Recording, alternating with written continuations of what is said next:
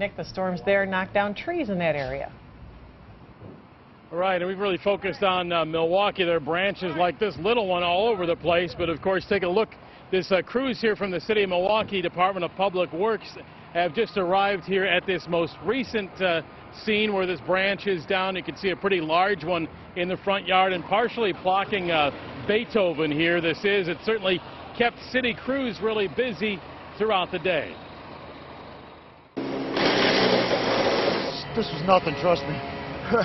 We take them off houses, off cars, it doesn't matter. The City of Milwaukee workers dove right in. Straight-line winds toppled trees and knocked down branches, some of them covering streets like North 48th Street here at Talmadge. We've got a list of storm calls that come through all day because of the quick winds that come through.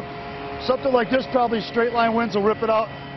You know, but yeah, we got a number of calls to go, so I can't be here long. Utility crews like these from We Energies here at 19th and Hope have been crisscrossing the area all afternoon, dealing with these scattered power outages, this one from some down power lines here. At one point, there were nearly 6,000 people without power in the city of Milwaukee.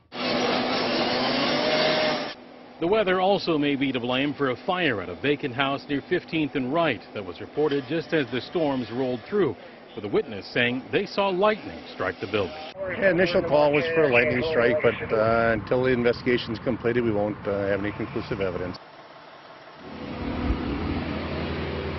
And you're looking live right now on this cleanup effort underway on Beethoven here. The workers certainly working a little overtime right now trying to get things cleaned up. As far as those power outages, though, the city of Milwaukee is saying that they have some 3,000 outages right now, and they're trying to get that number even lower. We Energy is saying that they'll be working throughout the night.